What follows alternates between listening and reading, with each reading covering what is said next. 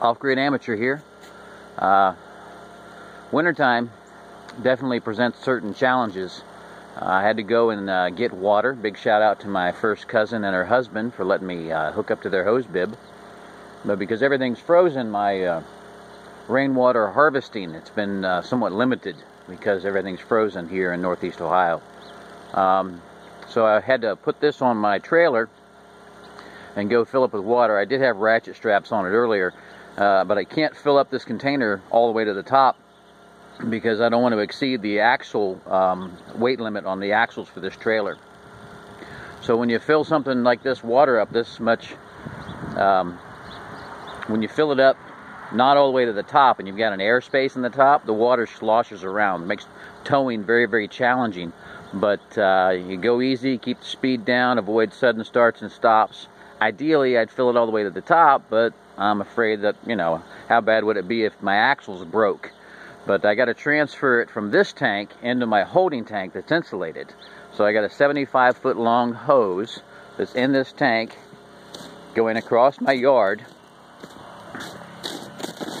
We'll walk over here. As you can see, we've gotten lots of snow in Northeast Ohio. We had ice on top of that.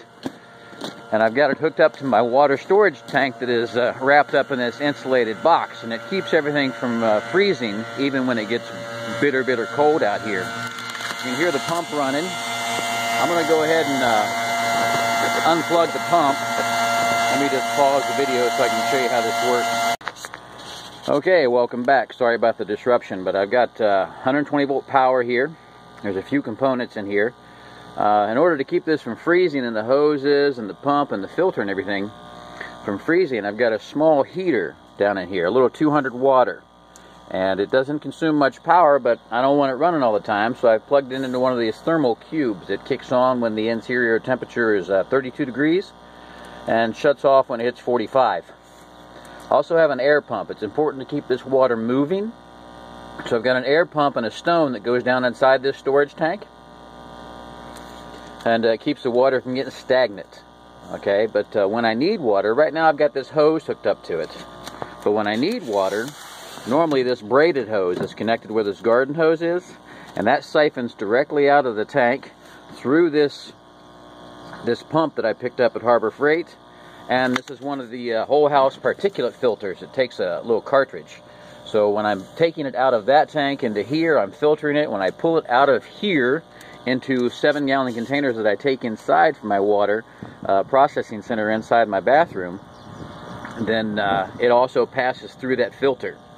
Alright, and I'll do another video on my water processing center later, but I thought since I'm moving this water right now from that large tank on the trailer to this tank right here that's wrapped up in this insulation, and make a video and show all the other off-gridders out there or somebody thinking about going off-grid what it might be like to have to deal with wintertime water. Normally I harvest off of a roof and I transfer the water through that white hose that is running underground, but everything's frozen right now, so I can't do it.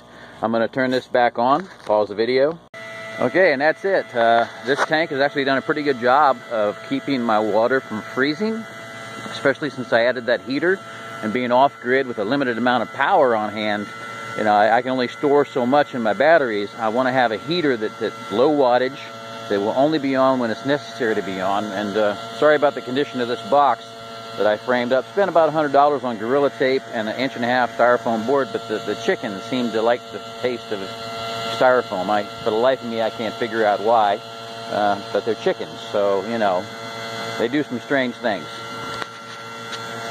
Hope you enjoyed it. Thanks.